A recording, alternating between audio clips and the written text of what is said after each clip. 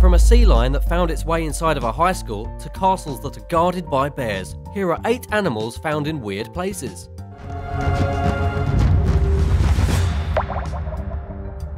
Number 8. Kangaroo fight. A recent video captured 2 kangaroos duking it out animal to animal in the middle of an Australian suburb. We all know that Australia has some of the most outrageous wildlife in the world, and kangaroos are up there for the most iconic Australian animal, but you'd never expect to go outside of your front door and catch a literal boxing match between 2 of them. However, Rodney Langham uploaded a video of the situation to YouTube, so we all know it's true. Take a look! Who knows how they ended up there, but it seems like they've had a serious disagreement. It's not pretty. They're both using their fists and their legs to settle their issues. As it turns out, kangaroos do this pretty often whenever they find themselves in competition with one another. There's a long history of kangaroos seen as boxers. It's arguably one of Australia's national symbols.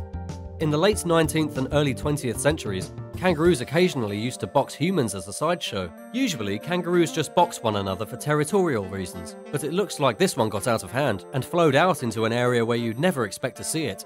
Have you ever seen a kangaroo box before? Let me know in the comments below.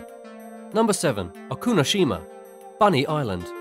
On the tiny Japanese island of Ōkunoshima, there are a ton of feral bunnies that have long since taken over. While this is certainly adorable, the island itself has a history fraught with gloom. In 1925, a bunch of countries including Japan signed the Geneva Protocol. One aspect of this protocol banned using chemical weapons in war, even though countries could still make it. And the Bunny Island is where Japan decided to keep making their chemical weapons. Even though it was technically legal, they kept their development of mustard gas very secret, even though they created somewhere around 6 kilotons of this dangerous material. The island was often not listed on maps to keep this a secret. Even the local population didn't know what the new plant was making. But then after World War II, the Japanese decided that it was time to get rid of all these nasty chemicals. Sadly, there were many victims of chemical poisoning from the plant, and it took many years for their stories to be heard. However, after the plant closed, government officials freed many rabbits onto the island in the hopes of converting it into a park. Who knows if these were the test bunnies that were at the poison plant? Let's hope not. Since they were released, the rabbits have moved forward like they tend to, by multiplying. If you're interested in the history of the island, you can visit the Poison Gas Museum, but many tourists just go to the island to experience the cuddliness of all the bunnies there. Number 6. Cape Town baboons. In Cape Town, South Africa, it could be argued that the baboons have started to take over. That's right, due to Cape Town's expansion into the baboons' former territory, these animals have decided that they'd just move right into the city as it takes over their space. That means that there's a solid population of around 500 baboons inside of Cape Town that can cause a lot of trouble for the city's residents.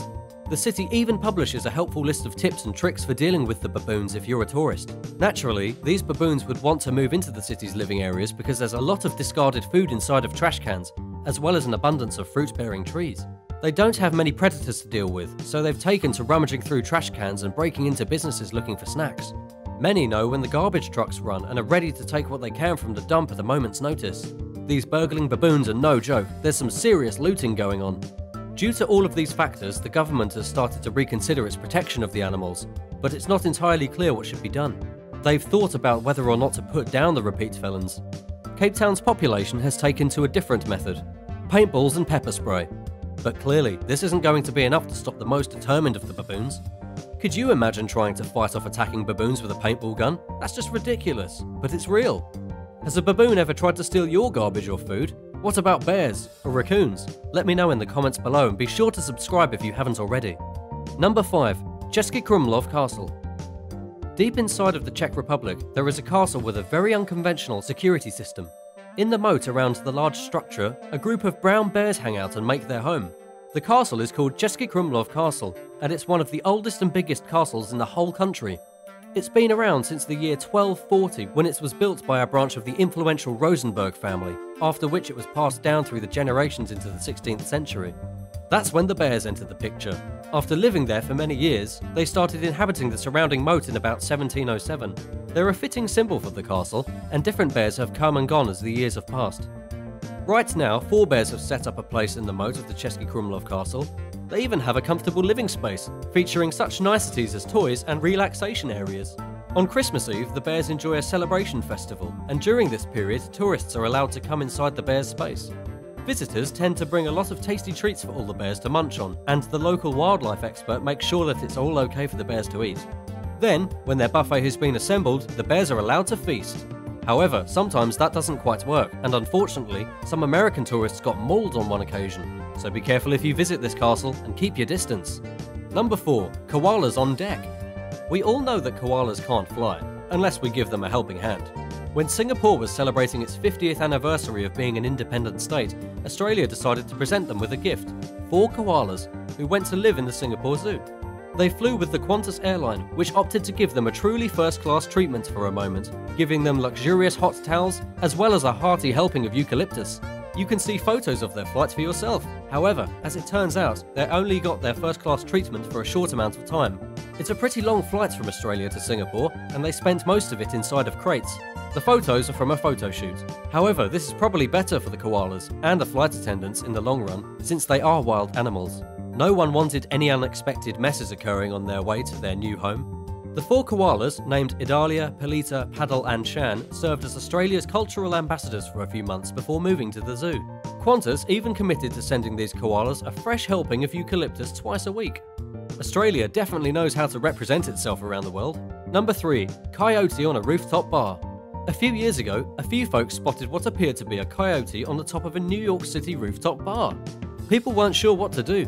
At first they thought it was a dog, but a veterinarian ascended to the rooftop to sneak a peek and left just as quickly. And if you look at the photos, it looks more like a coyote than a dog. For a few short hours, this coyote was flying high directly in the middle of the neighborhood. Naturally, people were concerned about the coyote's presence on the roof, so the NYPD's emergency services unit was called in to capture it. However, this coyote was pretty nimble.